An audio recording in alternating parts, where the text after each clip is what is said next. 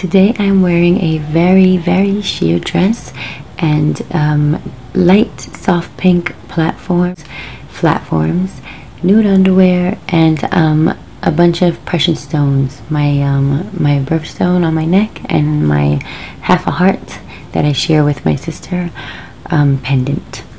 So I wore two different nudes. My bra is my exact nude, so it's undetectable. My panties are a few shades lighter, so it's very noticeable. So the dress has a really lovely look to it, a sweet, lovely look, I think, with nude underwear. Eventually, I'll be wearing it with black underwear to give it a more daring look.